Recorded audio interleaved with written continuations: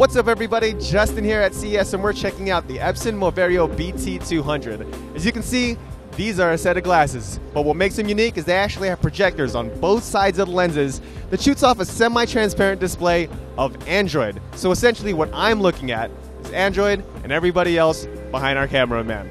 But what you can do is actually control Android using this touchpad. To play games, to go around the operating system if you wanted to, you can watch videos on this while still being able to see past you.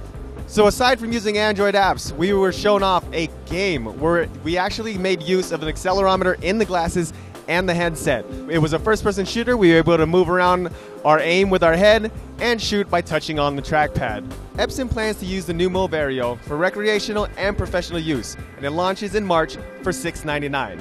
Sure, we're going to see more wearable technology here at CES, so make sure to stay tuned to IGN.